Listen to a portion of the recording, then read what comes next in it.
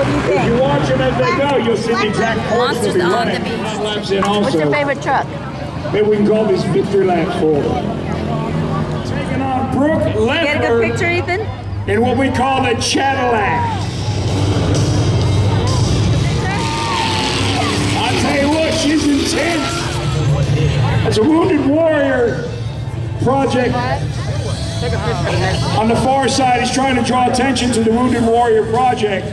And Nate himself is a two-time Afghanistan veteran with a couple of Purple Hearts to his name. He's been wounded fairly severely at 2 different occasions. He's driving out there for the Wounded Warrior project.